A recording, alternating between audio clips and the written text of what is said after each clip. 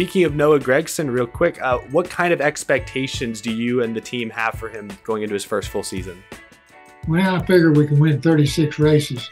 It's the right mentality to have. Okay, I mean, you got to go in at that. Nobody's won them yet. You know what I mean? And, you go in, everybody goes in as a winner for the first race, and then things start breaking itself out. And the way the season's been this year, nobody's really dominating.